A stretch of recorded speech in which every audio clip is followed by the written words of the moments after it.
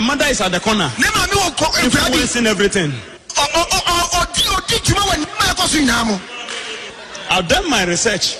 So when my daughter is going to marry, I'll say to them, if you want to go and be driven back, go and behave like an Asante girl.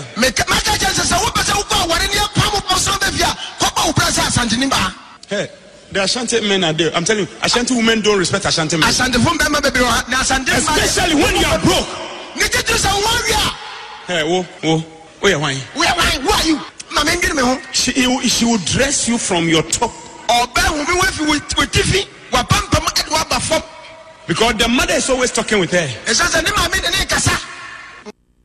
Where are some Prophet Badu Kobi'S, Coca and also their mounty. Ama Melko Bebre, one chest or mature crata, crowd, their quackomas, yeah, and where I hear any assume and some to say, woman can be being chapapa, one must have the crat, baby, and their quackoma Christian council and Pentecostal council say, we cry their papa, one can say ye, Yaminipa. When young was there, was there bed and Bokitima.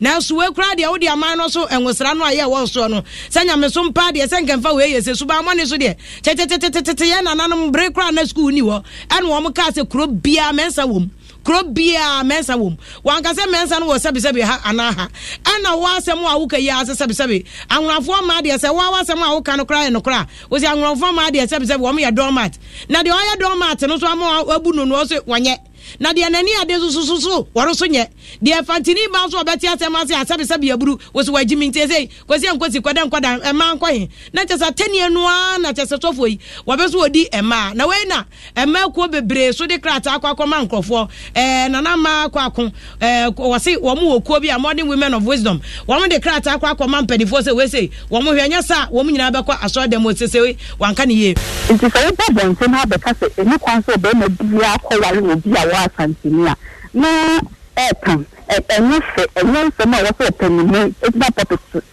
so many free no me yede eba it's yede and the pay and some of can manage to get okoto mo de pa aye ni abre because wa ma bonten and a tachewa na ye be come ho ma so ho no pan na kokeke di pa because e ya se kokwa ma fere so be su ni so a so fere so de asawa be tare o ya ma just 1 week ya ma just 1 week.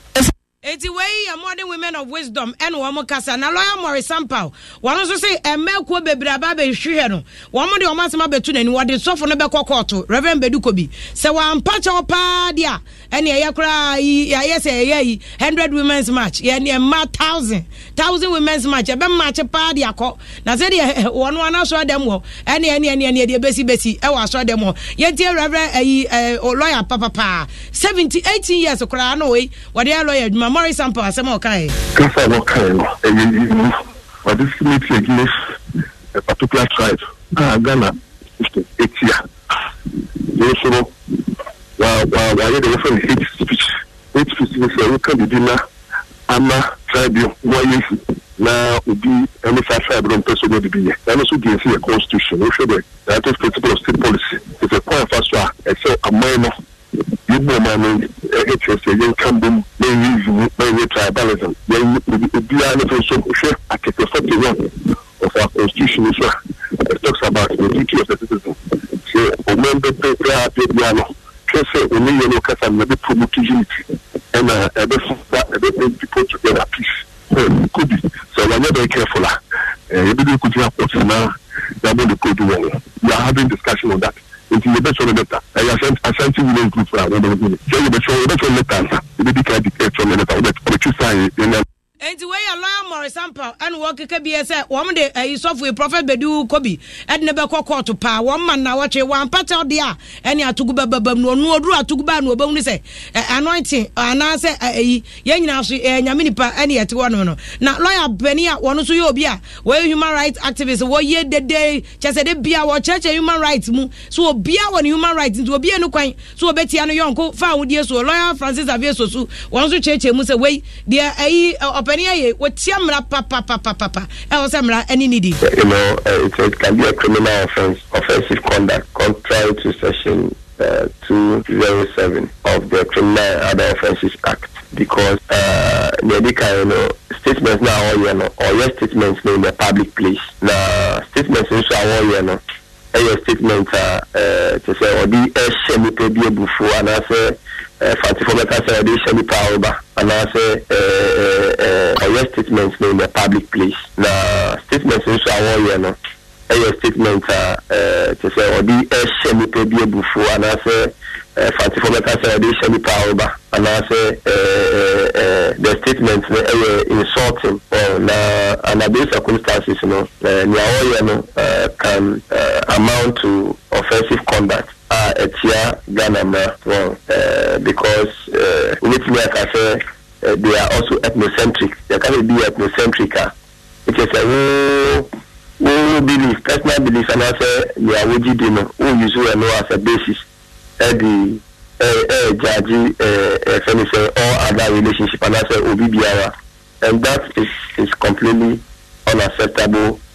Lawyer Javier Sosu, a human rights lawyer, no see way offensive conduct. The Prophet Badu Kobi'S, and yes, enipa keke wabu na nimtia na se ni pokobi eno akasetia o mo so gyina so adem kase mebe me bia ware ebe ni ba mo ware Asante ni ba mo ware Fantini ba na chese chese ni mugase kase pa na ade am wo mu no na ayi opani kase bia ono no ye General Secretary ma Christian Council Cyril Fayo say eno akase opani na nkase ye kra in fact waso hwe baabro no ye Kristo somfa pem no a ba bia ni wono ma akase ye nkasa asem we kra wa so dem ana kra ye preach the sakra wa abontene Ufis Genesis ekosi adisam Revelations ya be bia ni wonom sa ento opani na nkasa ye kra so odem papa mu ba sabi wo bia ye nipa ba ko bia so ye onyankopon abode ya sabi onyankopon wan fa kre fufro ana nete fufro na bo asantefo no wan fa nete fufro na bo anwonafo ana afantefo ento yesa na okeka nkrofo tiribom ana ugu awade so asem bi kitu abi pape no obi akofa se na esesofo kan so na bia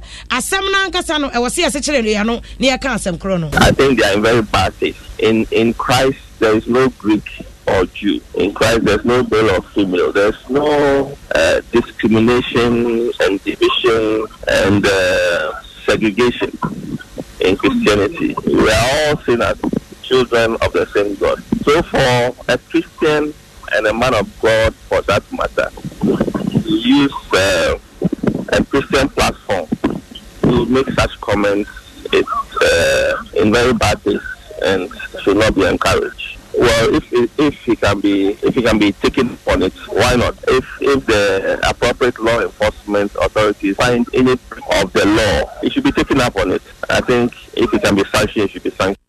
Etu opani kesi aworo ni General Secretary ma Christian Council Cyril Fayosi and wo chemo se we de se mra wo pa se de lawyer for kese mienu so su any lawyer mo sample e kanu a ye mamra no any Prophet Badu Kobi'S eni sanse nye se obi be papa nipa mu sakristofo nyina ena enkwaje ne Yesu ba ye so obama abonefo wanka so obama asantefo ana so obama evefo ana so obama nkrafo o se oba ema ayi Ghana fo nipa nyina to obi a obaje Yakopon adi no waya no wo ho kwan so obenya enkwaje ebi yanto akase ebo no so ana jama political science department if he can be taken na fo nipa nyina to obi a obaje Yakopon adi no waya no wo ho kwan so obenya enkwaje ebi yanto akase ebo no so abushia ya twaso na testia ngasa kase ebo na sofu Badu Kobi'S wono ampani se kwantoa nepe na homa so ne kon eti na no se preaching wo yi free Genesis yo so wo yi free wono ankasa ne book we kura de no se research na che se ni Bible no mu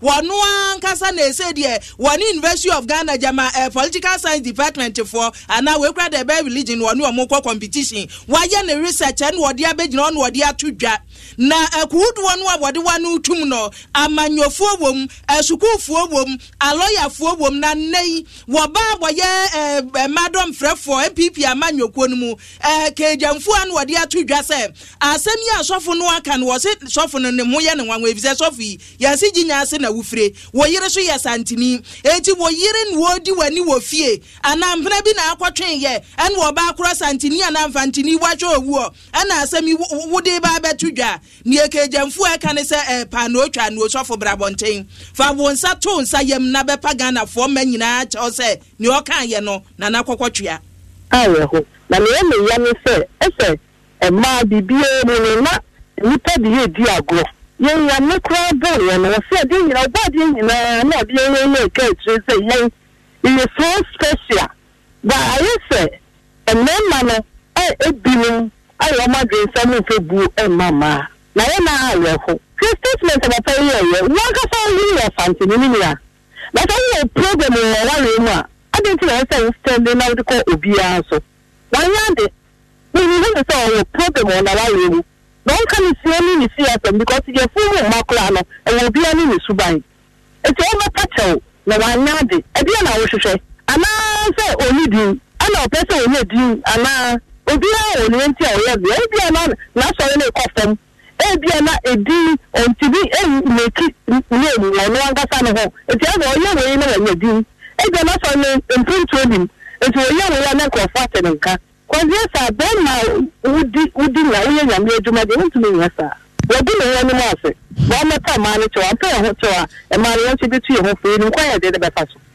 Any antique jamfu a madam frɛ for MPP amanyo kon watching se be ma de omo anu nya yasa be ma wonse wanu ntwada pa asofo mu a asɛm asofo no kan ye na nya ntu onfa che opamra na che opan de Ghana fo se woje ene yenkwa atoye mantamu ene mfimfini mantam ye bo adesuafo a wo yemfantefo omo so aka wo mo abomo no watikuo na omo so atoroto ne omo de banya asɛm ketwa Helena odifo sedu eka kuo no mo Helena Yes. Ayo mukuo no muso dia na mo dia ba. Yekuo no dia ya de baba ni se ma isofo no asema o kan ye no entwe ye. Efi se o kan asema fa asante fo na ye nuanom anwonafo. Yen ka se ye gina no so fi se ye nyina ye ma enti e ma nyina na wagu ye hu finti e wo so oba na ono so ba no ba be pache. Ayo nti Elina na chasa me ya kasa mfantifo schoolfo mukuo na wugina omani mu a wodi asem yitudwa no me kwachan na sesi asofo ye ntihwe so obepa chewu ebi so okokoto ebi so se demonstration wo beye enti mfantifo adisuafo nka mukuo mo so mo fahe ye dia pese oba be ya ni so oba be pa ya che fi se ye ma nyina na wagu ye hu finche wo so oba na oba be pa ya che na wanya na dwe so obepa ache wase ntehwe so wapache wo na che asam no ba yakura da pa atwa nyina wo maaye enti wa mpache wo amofa he wa mpacha si ye bedi kan hwe so baba be pache wa mpacha wa de na ye hu de ye beye na mahuni ya mobaye vi se na anu kwasie da sofo asa de fofora batumu o se wo awunnim nyansa na asem wayi a waka no wo bedi na atem wo ho etija se mo de mo twen chelpa na ama mo ma ebre dodo sen sisi ade ye ma brenti ye twen kakra se chelpa na ama na ehu de be ya fa ho ayo ene mame fancy anam na wase Helena e wo mo so ma hu boabo amoye mu na chese se ya kwa se Ghana nyina wo fa baabi a mema wo bia ne obi e kan se ade e kwaso no wo bo enyo so eti e bedi akire na ne wom na busua ye de aba uti adom 106.